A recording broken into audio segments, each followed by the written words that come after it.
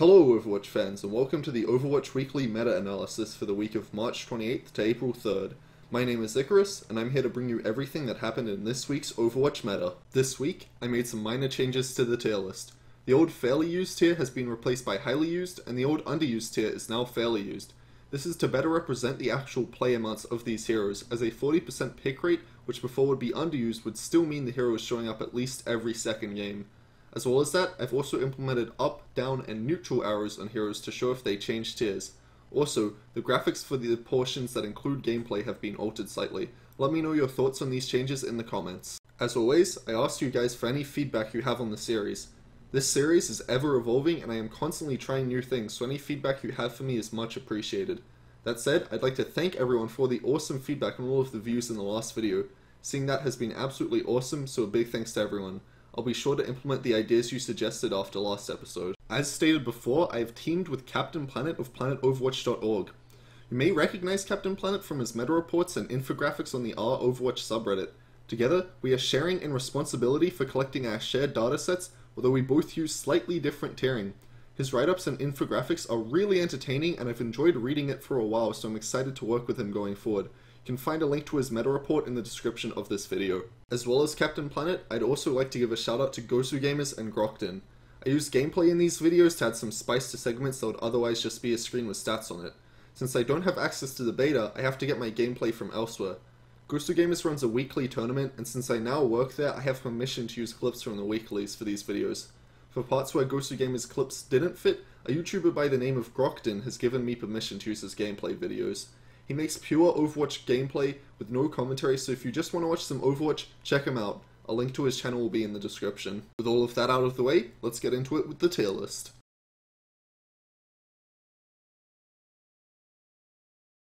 Here's the tier list from March 21st to March 27th, which was last week. Now, here's the updated tier list for March 28th to April 3rd. Before I go in depth on the tier list, I'll explain how I sort heroes. Both offense and defense are considered sides as well as both teams on King of the Hill. If only one match of a defense or payload map is played and a hero is picked once on offense throughout the entire match, they will have a 50% pick rate.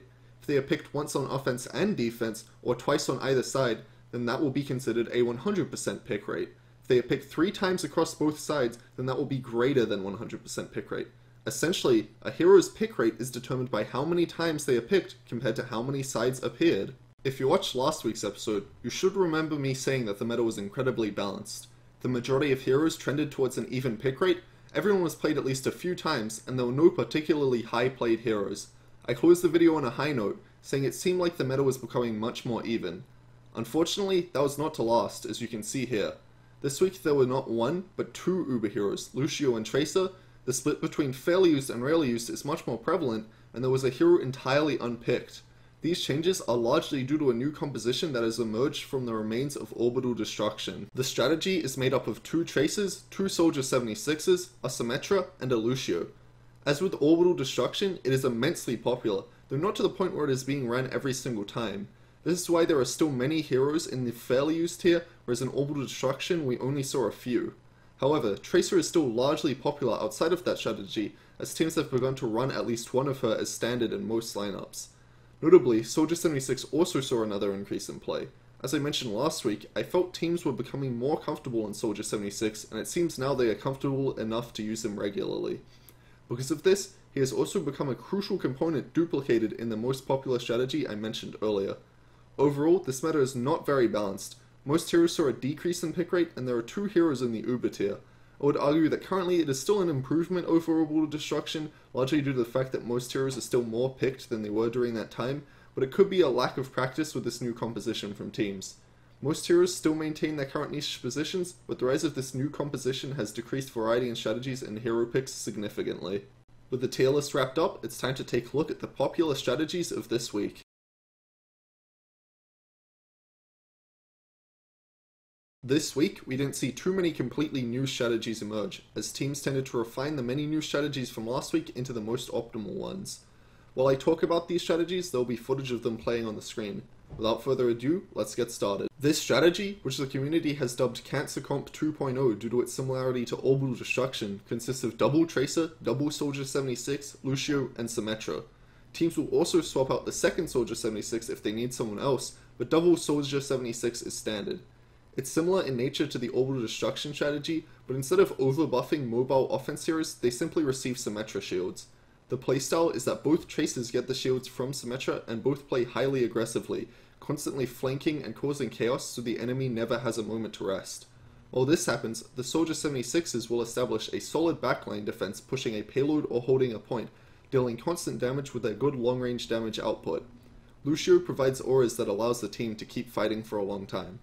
The strategy makes it very hard for a team to set up a solid defense or offense, as they are constantly under pressure from the Tracers and the long-range damage of the Soldier 76s. This strategy tends to be run on both sides as it is highly flexible. This strategy, which I have called Donkey Kong Country due to the use of two monkeys, revolves around two Winstons. If you followed the competitive Overwatch scene for a while, you should remember the weekend of the double Winston meta. That is essentially what this is, although it isn't ran anywhere near as much. The strategy is to have the Winstons leap onto the backlines to create space and chip enemies, as their ability to stack shields and general tankiness makes them very hard to bring down. This strategy is typically ran with an AoE offense hero like Pharah, as they can finish off the heroes the Winstons brought low easily. Typically, this strategy is ran on offense as it is a more aggression-based strategy, but it can be ran on defense where it is more shield-focused. This strategy, which I have dubbed High Flyers due to its playstyle, revolves around mobile heroes such as Mercy, d.va, Pharah, and Winston.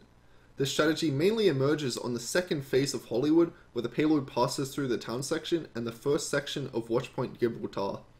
The idea is to use heroes that can easily maneuver onto high grounds and control them to gain a map control advantage. With the high grounds taken, it is a lot harder for either team to put on pressure, and the team in control of them gains a large advantage. Because this advantage can be leveraged by either side, it is typically ran on both of them. That's it for this week's strategies, so now it's time to take a look at each hero individually.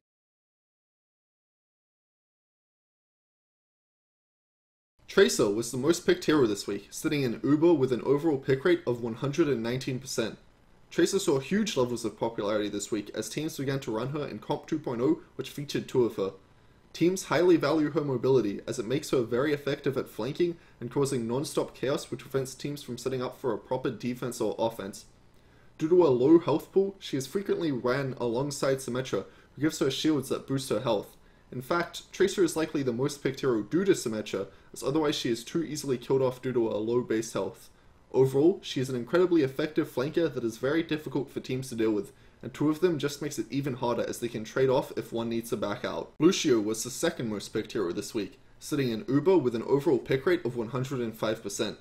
Lucio has always been a very popular hero, but this week we saw him return to the state that was typical of the first few weeks of the second beta. As always, he is seen as the core support for his ability to passively provide buffs to everyone while still being able to fight.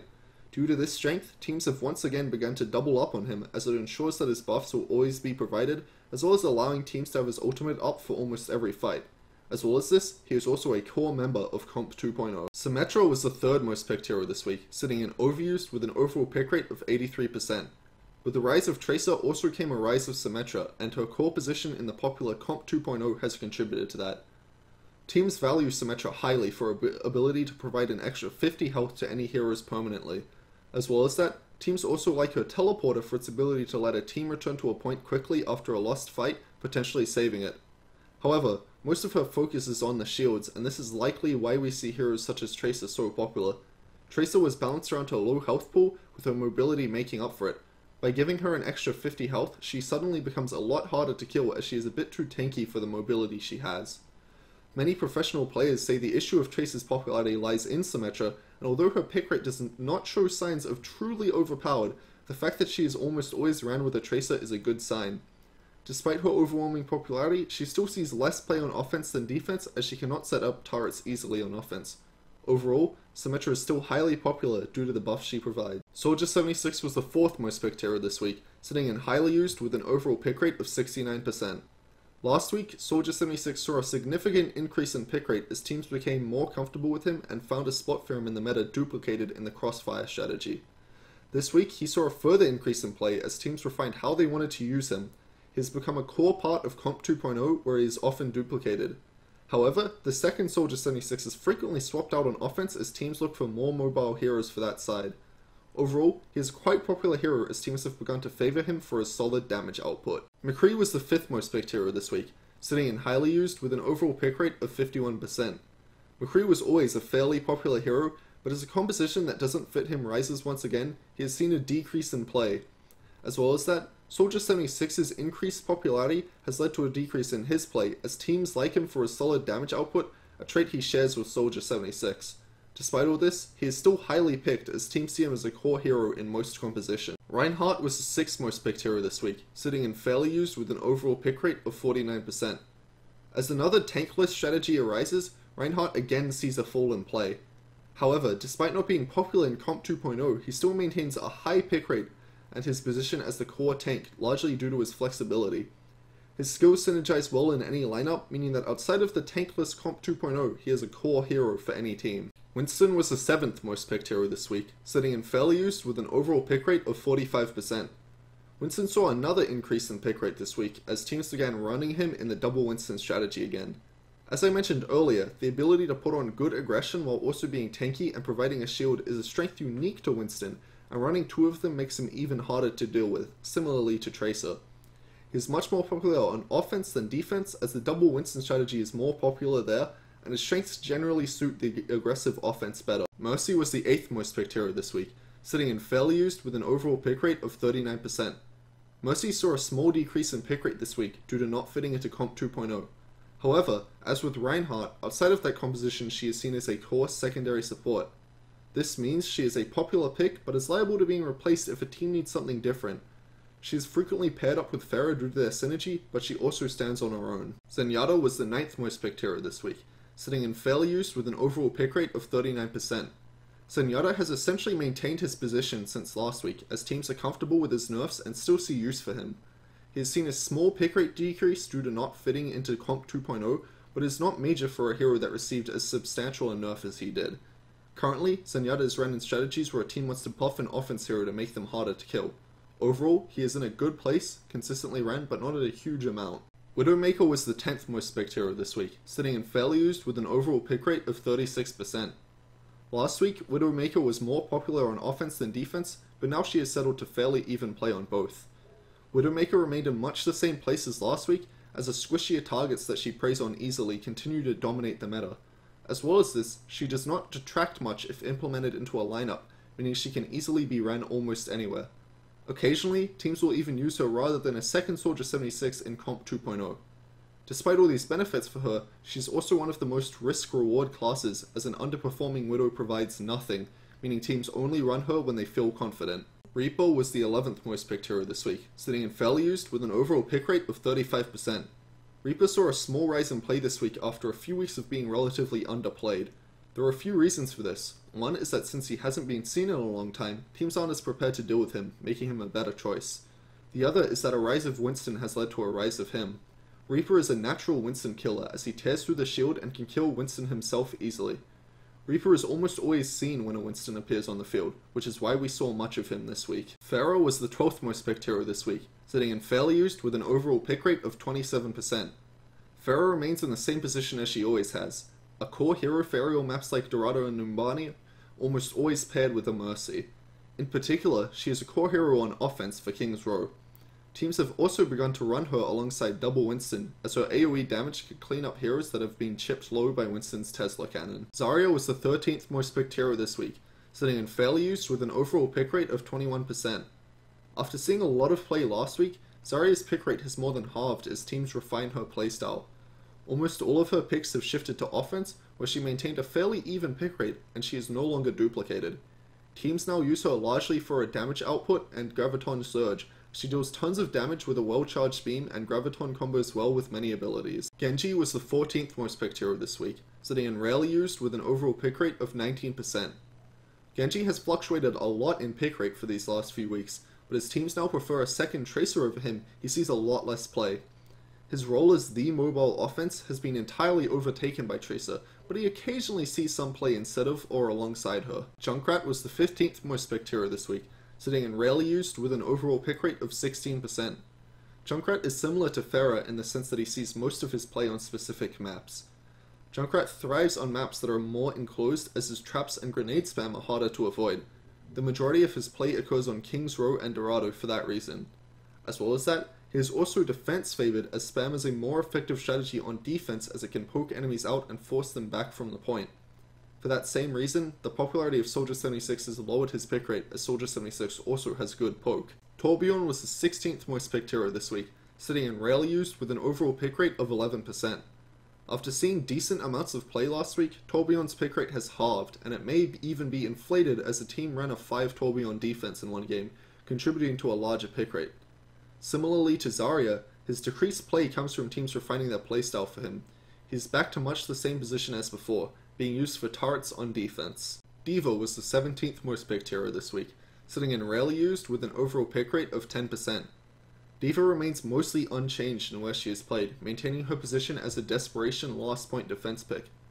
However, she was slightly ran outside of that this week on maps like Watchpoint Gibraltar and Hollywood with hard to access high grounds that she can make use of. Hanzo was the 18th most picked hero this week, sitting in rarely used with an overall pick rate of 7%.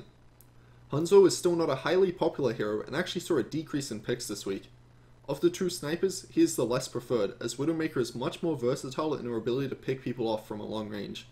Of the little play he does get, most of it is on King's Row, as he can make good use of the enclosed areas and good sightlines there for scatter arrows and dragon strikes. Roadhog was the 19th most picked hero this week, sitting in rarely used with an overall pick rate of 4%. Roadhog has fluctuated between a high spot in rarely used and a low one for the past few weeks, so it is not surprising to see him maintain this position. His playstyle is entirely unchanged as well. Teams will use him to get pickoffs and disrupt defenses for a first point push and nothing else. The majority of his play comes on Numbani because of this, as he can pull down heroes from the otherwise hard to access balconies. Mei was the 20th most picked hero this week, sitting in rarely used with an overall pick rate of 3%. As with last week, Mei is used in the same role as d.va as a last point desperation pick. Her Ice Walls and ability to make herself invulnerable make her a decent last point holder, but her lack of damage, mobility and healing means she doesn't see much play elsewhere. Bastion was the least picked hero this week, sitting as our only never used with an overall pick rate of 0%. Last week I said that teams were experimenting with Bastion, though we may see more of him next week. I was certainly wrong, as Bastion has become our first unpicked hero in several weeks. His lack of popularity is likely due to teams knowing how to punish him too well, making him far too risky a hero to be picked, as picking him off makes for an easy push for offense or a precious extra few minutes of hold for defense. With all heroes covered, it's time to take a look at the big picture and the overall summary.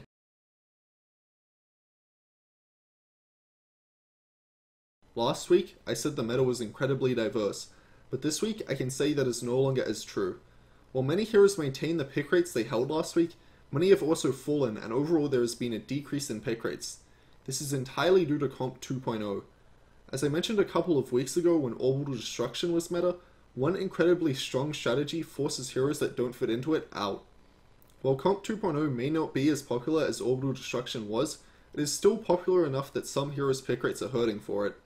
It's not all bad of course, as Soldier 76 did not see that much play until the strategy emerged, but that small benefit does not outweigh the downsides. Two heroes sitting in Uber tier has never happened during my entire time doing the meta-analysis, and is a clear sign of an overpowered strategy in the meta. However, I don't think the issue lies with Tracer, despite her being the most picked hero in the meta. I believe the issue is with Symmetra. For the past 4 weeks, Symmetra has been one of the most picked heroes, and there's a simple reason for it. Her shield is just too good. A lot of heroes are balanced around their health pools, and Tracer is a prime example of that. She is the most mobile hero in the game, but she also has the lowest health pool to make up for it. Symmetra is able to boost that by another 50 health that regenerates as soon as Tracer hasn't been hurt for a second. As well as this, the shield lasts until the hero that has it on dies, and there is only a 1 second cooldown on it, meaning Symmetra can apply it the moment she sees the hero again. 50 health may not seem like much, and for a lot of heroes it isn't. It's when an already hard to kill hero like Tracer or Genji gets it that the problem arises, so they become even harder to kill. For Tracer especially it's an issue, as an extra few milliseconds of staying alive can make all the difference on her. It's not all doom and gloom though, as despite the dominance of Comp 2.0, many different strategies are still viable. Teams still run the traditional strategies that feature McCree, Reinhardt, Mercy and Pharah fairly often. There are certain maps where those are even preferred over Comp 2.0. Whether or not this will continue to be true we'll have to wait and see about, as a similar trend occurred when Orbital Destruction was emerging, but went away the next weekend. It could be that Blizzard nerfs Symmetra this week and the strategy is destroyed, or it could be that a team develops a counter to Comp 2.0 as they did with Double Winston all those weeks ago that prevents it from being ran. Right now the meta is in an incredibly unstable point. Left alone, Comp 2.0 could become the dominant strategy, or it could be nerfed or countered and would go back to a versatile meta again. Or maybe it will just be another strategy that teams like to run. We'll have to wait and see for next week, as for now it's too early to tell just how dominant this strategy will be. One thing's certain though, the high end of the meta is not very balanced now with Lucio and Tracer and Uber. With all of that, I've been Icarus, and this has been the Overwatch Weekly Meta Analysis for March 29th to April 3rd. If you enjoyed, please leave a like, and if you want to keep track of these easily, you can subscribe to the channel. I'll see you next week.